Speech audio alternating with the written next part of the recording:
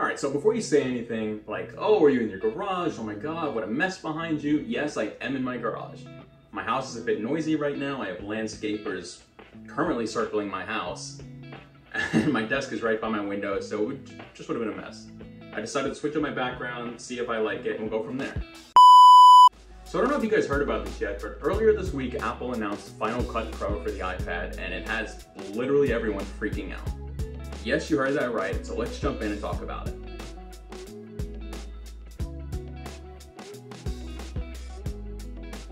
Okay, so for those of you who are not familiar with Final Cut Pro, it's a professional video editing software that has been exclusive to Macs for years, maybe even decades at this point.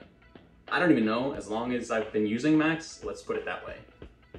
However, with the release of Final Cut Pro for iPads, Apple has made video editing more accessible and convenient for everyone.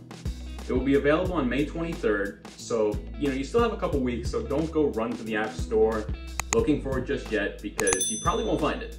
So the first thing you'll notice is the interface of this thing. It's been designed specifically for touchscreen devices, making it easy and intuitive to use, and generally just looks like it feels like you would expect an editing app to work on an iPad. You can swipe, tap, pinch your way through the editing process. Anything you can do with your hands, you can do on the iPad. The most standout feature to me is what is making me really excited to give this thing a shot, is the Apple Pencil integration. You currently can't find any other MLE, not DaVinci Resolve. You're definitely not going to find this on LumaFusion or iMovie. But it looks like it's going to be next level for motion graphics, because not only can you draw with your own normal pen tools, but then it showed, how you can do even basic animations towards the end. It looks like they were even keying it with different layers to have subjects going between letters. I don't know, some crazy motion graphic stuff going on there. It looks absolutely incredible, and I can't wait to see more on that. Alright, so moving on. It has this very interesting tool, at like the bottom right, it's kind of on the right-hand side of the screen. Almost looks like a wheel of some sort. They definitely have optimized the UI for iPad, and more specifically for touch. A lot of these demos, they're not even using a keyboard, which is really cool because for DaVinci Resolve, while it is optimized for the iPad and it is for touch, it's still very useful to have a keyboard to run majority of the tasks. So it also has support for multicam editing, which means you can edit footage from multiple cameras simultaneously, which I absolutely love, and I've recently started experimenting with different camera angles myself, so I'm glad to see this in here. This feature is particularly useful for those who shoot with multiple cameras or like to capture different angles while filming. I gotta say, they really did a good job at bringing over the simplicity that Final Cut is known for. As you can see, there's not much going on in this user interface on the screen. I think that's nice, especially on the iPad, so, it can get really crammed in that small space. So here's the fast cut feature with machine learning. You've got removal mask, auto crop, voice isolation. That actually, I'm interested to compare that with DaVinci Resolve's voice isolation.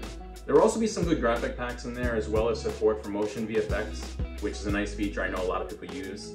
It can handle 4K HDR footage, you can import, edit, and export high-quality videos without any lag or performance issues, and it will be compatible with Final Cut Pro for the desktop, which is great and honestly a must at this point, so you can work between platforms. You can essentially start an edit on your Mac and pick up on the iPad later on if you want. In addition, it has all the features you'd expect from a professional video editing software, such as color grading, audio mixing, and special effects baked in. So this will be on the App Store for $5 a month or $50 per year with a 1-month free trial, which is interesting. Final Cut has always been in the same boat as Resolve, where it's been, a one-time payment and then you own it for life.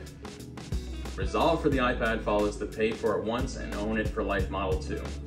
I think it's $99 or $90, somewhere around there for the studio version, and then you just own it outright, forever. Or you could just stick with the free version, which covers 99% of what most people are editing anyway. While it definitely is not a bad price, especially for what you get, I think creators or Final Cut lovers in general will pay for it in a heartbeat. I just find it interesting that they've, decided to go with the subscription model, and we'll see where it goes. So if you're a content creator who's always on the go, Final Cut Pro for iPads is the perfect solution for you. You can edit your video anytime, anywhere, without the need for powerful computers or expensive software. Overall, I think it's a great move in the right direction to see Final Cut Pro making its way to the iPads, where the promise, from Apple for the iPads was it's your all-in-one computer for a while now. I think it's a game changer for video editing on the go, and I can't wait to see what content creators will come up with using the software. So So that's it for today's video. Let me know what you guys think about this announcement in the comments below. If you found this information helpful, don't forget to hit the like button and subscribe to my channel for more tech news and tutorials. Thanks for watching.